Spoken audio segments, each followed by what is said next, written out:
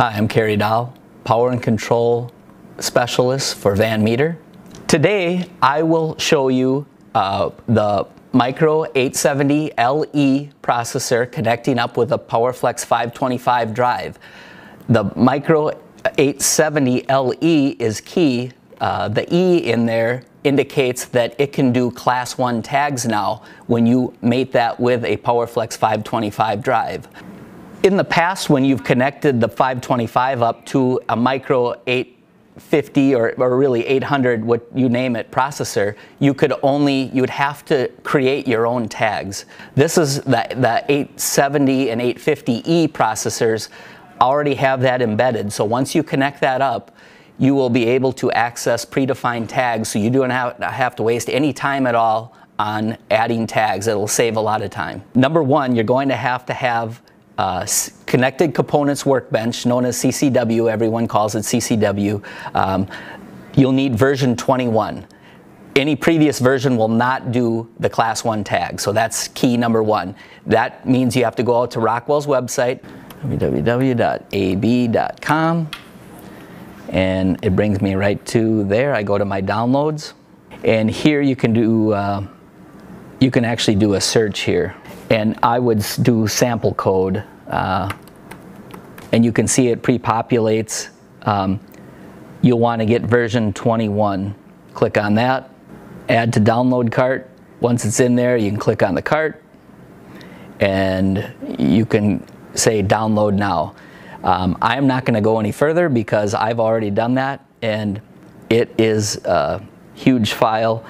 It's a large file, so you'll want to set it, and it'll take you, depending on your internet connection, it'll take you a while. What you'll probably want to do next is, being that everything will be Ethernet in this case, you will connect your computer up to, in this case I'm going through my computer USB to Ethernet port and going into a switch, an unmanaged switch, which then is connected to the PLC and also connected to the drive.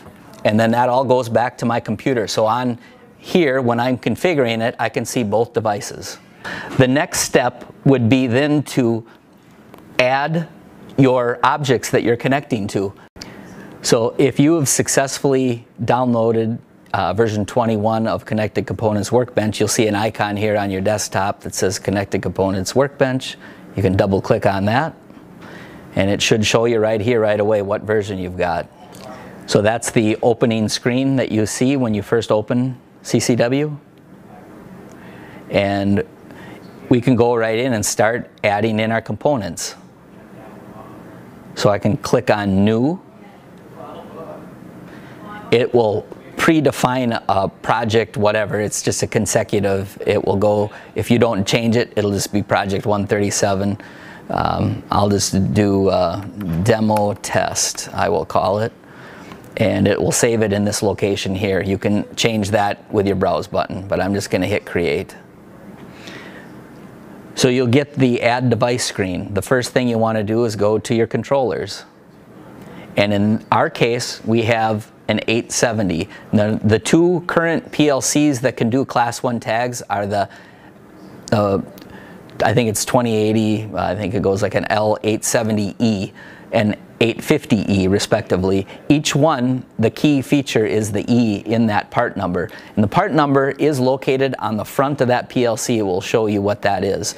But I have the 870E. Here's the L70E. And I have the QBBN, the 24QBBN. So I'm going to select that and hit select. That's already added on there. I'm going to hit add to project.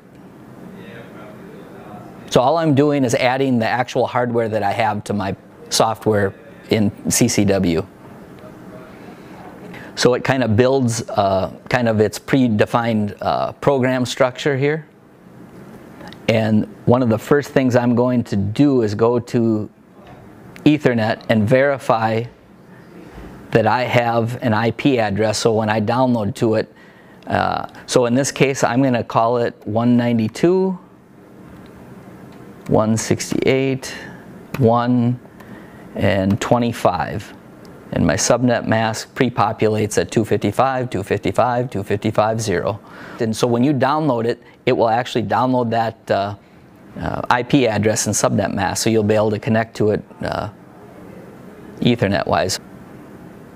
So it'll just tell me that the controller will be overwritten with the current project content that I put on just the things I just changed on this as I added these. So I'm just going to hit download, and you'll see download is complete. Change the controller to remote run to execute controller project. I'll say yes. So right now we're in remote run. But one thing we have not done yet is add a drive. So I'm going to disconnect, and I'm going to go up to this little icon, which is add device to the project. So I'm going to add now, we first added the controller, now we need to add the drive to our project. So I'm going to go down to my drives, and we currently have a 520 series, and we have a 525. And we have that one. You'll see multiple ones, like if you have multiple drives on a communication network, then you would select that. If you have multi-drive with drive that has an additional card, which is this E2P card, signified by that E2P, there's a port that goes in and out, and you can daisy chain basically Ethernet to each drive. So if you had 5 drives, you could connect it up that way. You would need to select this. So in our case, we have the built-in Ethernet port, which is signified by just the 525 here, because we don't have multi-drive. We only have one drive. So I'm going to select that. That selection is there shown, and I'm going to go add to project. Now, because I'm adding it and I know I want my speed source and start source through Ethernet, because everything is Ethernet on this, I will want to go in and make some changes to my drive's parameters right away before I download screen. So if I go back here, I'm in the processor. Now that I added the 525, you can double click on it, and then right here you get populated with the overview of kind of what generically it is, and then you get into parameters as the next selection. So within parameters, if you know a specific parameter that you want, you can just go into a filter value. Like if you wanted the to know what your speed reference is, you can go SPEE, and it brings up anything that has the letters SPEE in it, which narrows it down quite a bit when you're dealing with hundreds of tags. In this case, I'm going to start right away with the motor data. I know I have a 230 volt motor. I know that it's 60 hertz. My overload current, I think, is 1.4 if I remember from my previous settings, and I will set that at 1.4 as well. It's a 1700 RPM motor, so it's 4-pole. We'll leave that at 4. 1700 is the RPM, and kW, I think we have a 0.25 kW motor. And being that I am just doing no load on this, instead of letting it default its sensorless vector control for the torque performance mode, I'm going to change that to volts hertz, which would be typically what you'd use for a fan or pump application. These are your generic settings, or I should say the default settings. 10-second accelerate, 10-second decelerate. Our stop mode, instead of a ramp, which will use that 10-second ramp, I'm going to just do coast CF. CF just means clear fault. So when you hit the stop button, it will also clear faults. I typically do that. Start source, like I said, it defaults to keypad. I'm going to change that to Ethernet. And same with our speed reference. I want to do that through the program because I want to show you through the class 1 tags I can do that. So I will go down to Ethernet IP. So there that is. Source 2, that's just digital terminal block if you choose to use that. Source 3 is the same. It doesn't matter. I don't think you need to change this, but I just change it so all 3 are different. I know in the past it made a difference. You would sometimes just disable those if you're not going to use them. But in this case, I am just doing, I will set this to drive potentiometer. So anyway, those are all changed now. The last thing I know I need to do is make sure that the IP address, so I know that's C128 is the, let's see, 128 I believe. We need to change that from boot P to parameters. So it looks at its parameters when we do our IP address. Now here's the first octet of the IP address here. So I'm going to set this at 192.